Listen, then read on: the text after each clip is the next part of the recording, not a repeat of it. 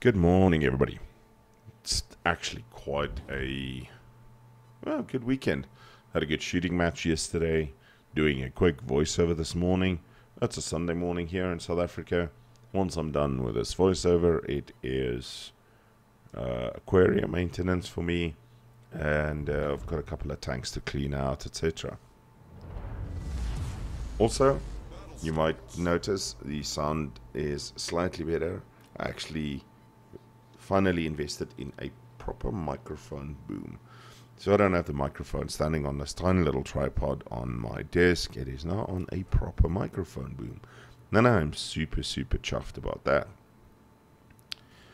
Right, so what are we looking at? We are looking at a replay that my good friend Louise sent to me. Now Louise has recently been grinding out the Russian battleship line, and he's finally got to the Kremlin. Now obviously the Kremlin, not a real ship, paper ship, Russian tree, but it is incredibly good. Very short little arms, but very good. Louise is in a division here with my other clanmate, Reichenbacker. Reichenbacker is in the Yoshino. And Louise sent me this replay for one specific reason. And he said to me, hey, Fail, you need to see the one hit that I did. Now, again, unfortunately, not a win. Lately, winning a game where you are making massive impact and doing massive amounts of damage is all but impossible. I see Arun finished the game, featured a game today on his channel where it was a Thunderer game and the team was just utter shit. I mean, we had a game yesterday with a Izumo, and the dude was a total potato. And afterwards, I looked at his statistics, and he had a 34% win rate in the Izumo. It's his first tier 9, and he's not even at tier 10 yet, and he's spent 130 games in it. I went from tier 9 to tier 10 in my Izumo in 53 matches with a 58% win rate. So there's a enemy Des Moines popping up for a second. Louise takes a pot shot at him and unfortunately misses. The ship is on fire. He gets hit by HE and starts burning.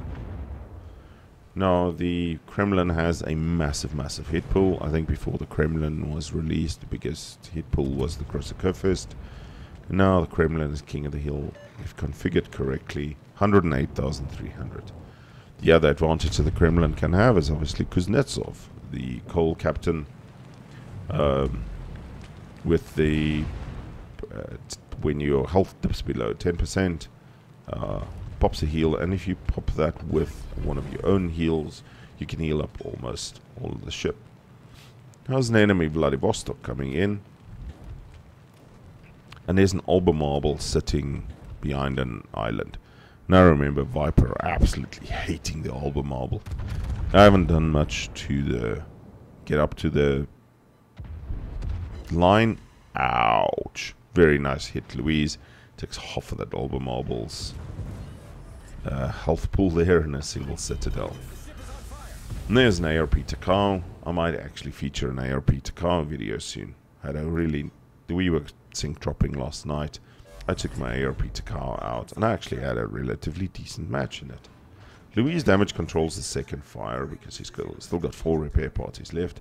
He's behind an island and he knows by the time his repair party is ready, he'll be showing again. No need to let it burn.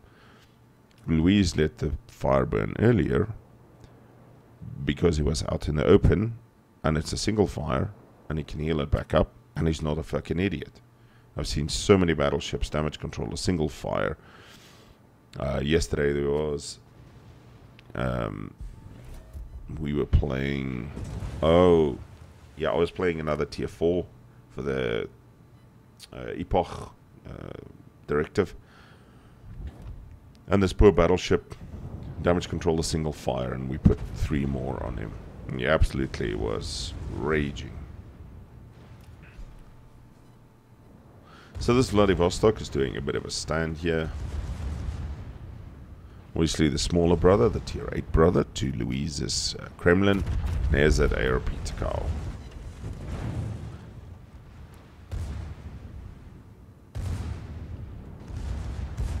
And the Alba Marble has healed up quite a bit more of that hit. And we're kind of looking at like which one of the two should I be shooting? The Alba Marble or the Vladivostok right in front of me.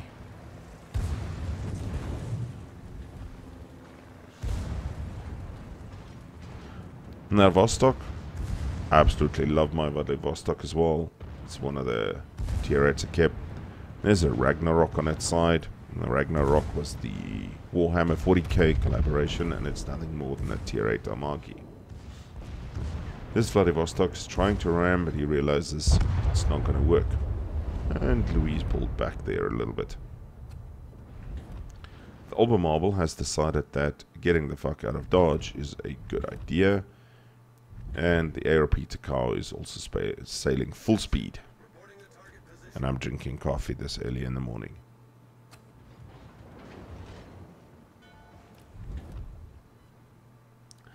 There's a Yamato coming in, featuring the nice Azure Lane camo. It's actually a very, very pretty camo. I have it on mine. And the Ragnarok beaches himself and is about to get spammed to death. Well, it looks like it. He is burning. And the Takao is firing every shell it has at him. Now Louise does an interesting move here.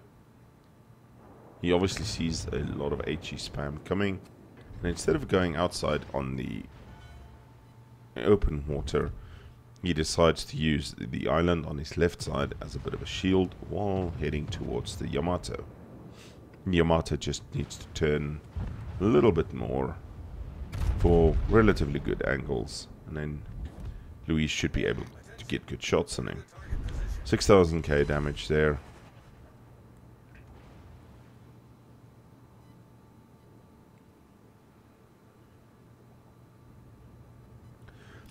And Reichenbacker and the guys are desperately trying to take B-cap. Unfortunately, they lose a Hindenburg and they are 4 ships down to 2.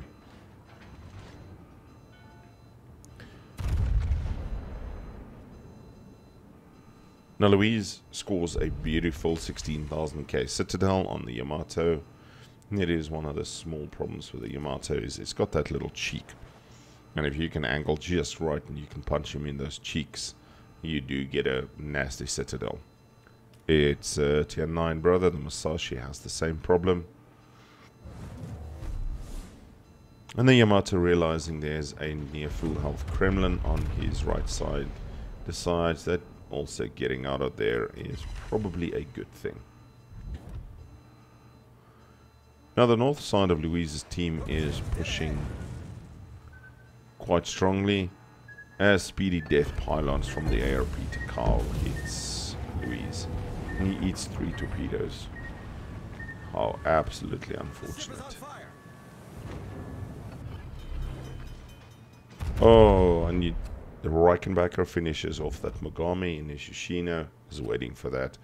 As Louise pops repair party and a heal. Needs to heal up a little bit of that. Now, every Takao player on this match was not an idiot. I think he was surviving quite long. Now, the Yamato has done exactly what Louise has done. He's put a massive island on his one side, protecting him. And Louise has decided, you know what, if nobody's going to cap in a small, quick cruiser, because you'll notice there's no destroyers in this game. And it is something that is not often, but is happening more and more, is games without destroyers, especially at high tiers. And I played my light thing yesterday. I'm slowly grinding that thing up, and it was a hard match. I mean, CVs pound on you. It's just, it's difficult. So this Alba Marble has found himself in the open. He is under 10 kilometers, desperately trying to go dark, but he is firing as well at the Lion, going down the 2 line. And every time he fires, he fucks up his concealment, and He is destroyed by the lion that he was shooting at. So with no opponents on his left side, Luistr turns the turrets. And it is one of the things that CCs, etc., apparently said is broken on the Kremlin is the absolutely fast turret traverse on it. Any other turret traverse is actually good. Reichenbacher scores his second kill there. When the Yoshino, he takes out the Yamato. And the ARP Takao is turning out. And he's super, super lucky to get only 2 overpens there. Now Luistr's team has slowly tried to pull this back. They've got the advantage in caps. And it is eventually now 5 ships each. Or 5 ships down each.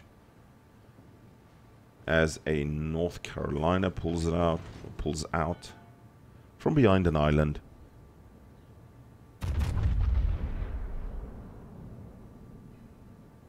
Oh my god. That was 60,992 damage. Damn. And that there is exactly why I featured this video. Luis just devastating striked a North Carolina with a 61,000 hit point salvo. That was insane.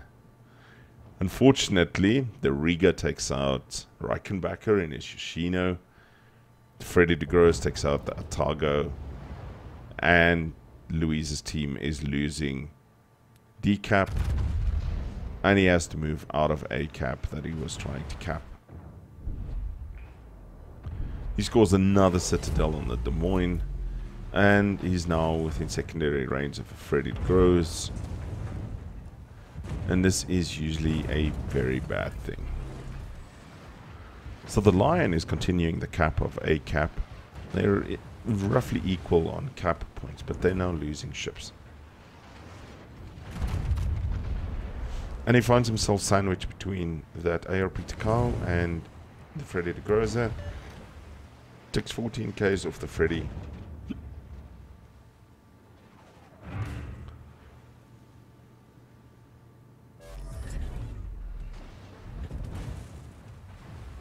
Good job, Lion. At least there's 2 caps to 1. The Freddy obviously doesn't want to tackle a Kremlin head on. Ooh, 12,000 hit point hit there, and he destroys one of the rear turrets of the Freddy de Gross. So now the Freddy will have to be twisting and turning to get some guns into play. As Luis's team loses their Neptune, and they're about to lose that poor ship over there. And there's a Stalingrad and Alsace pushing together. Oof! And Luis scores double citadels on the Stalingrad for his Confederate. And unfortunately, Luis's team's Moskva is now down as well. But Luis has done 219,000 damage so far. Unfortunately, he's now getting sandwiched between all the Reds. And there's not a lot he can do about this. There's unfortunately there's now an Alsace meme secondary build on his right side. Oof! Nice high caliber there, but he is going down. Luis does not have Kuznetsov on his Kremlin. And he is trying to go for the ram on the Freddy, but unfortunately the Freddy takes him out before he can get the ram. And it is now inevitable. So Luis has done a Dev Strike, a Confederate, and a high caliber in a tier 10 match in his Kremlin, and still losing. Let's not forget Reichenbacher, his div mate, did a fantastic job in the Yoshino. And Still losing. Still unfortunately losing. I know this is unfortunately a trend one sees more and more in the games lately. Also, before I forget, you might have noticed I used the new intro in this video. Please let me know what you think of the new intro. While we watch the Kremlin sink and the Lion, the Baltimore, Baltimore's going to go down. The Lion has decided, you know what, I'm not going to run to the corner of the map and waste everybody's time. I'm going to go in. I'm going to try and brawl a little bit. Lion, yeah, Flamu calls it trash. I actually enjoyed the Lion. It wasn't that bad. It was one of the better tier 10, tier 9 grinds. Yep, back to the intro. Please let me know what you thought of the new intro. It's a little bit quicker than the old one. A little bit faster. Hopefully you enjoy it. Otherwise, let me know. You can always revert to the old one. So this poor Lion is getting blasted from every angle, not wasting everybody's time. And there we are, end of the match. Luistr has done 227,000 damage, 9 citadels, 2 incapacitations, a kill, Confederate, high caliber, and death strike. Ladies and gentlemen, thanks for joining me. Hopefully you enjoyed this replay, and we'll speak soon. Take care. Cheers.